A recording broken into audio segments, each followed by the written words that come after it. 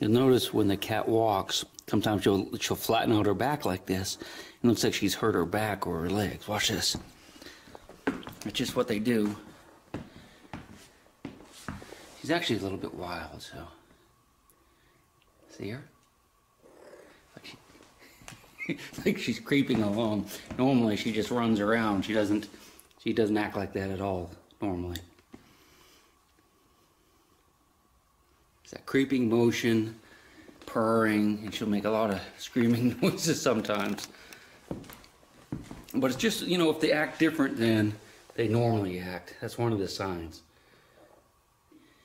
Watch her.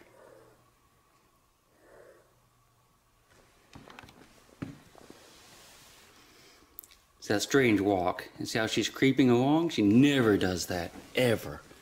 Do you, kitty? She normally does not follow me around.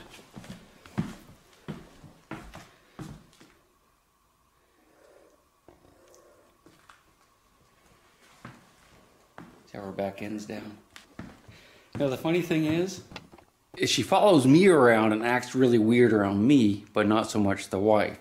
And of course, the wife, Lindsay. And of course, Lindsay says that they know that I'm a male. That's why they do that. Weird, isn't it?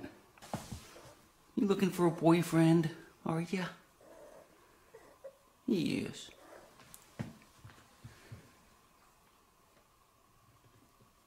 Of course, my wife is a veterinarian, and back in the old days, of course, you had to be on call all the time. So she'd get a lot of calls late at night about cats, young cats that have gone crazy, and they, you know, owners don't know what's going on.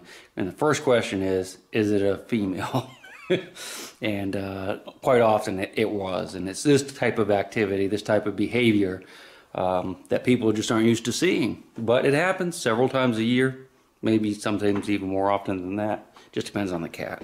She screams a lot too, but by the time I get the camera out, she stops.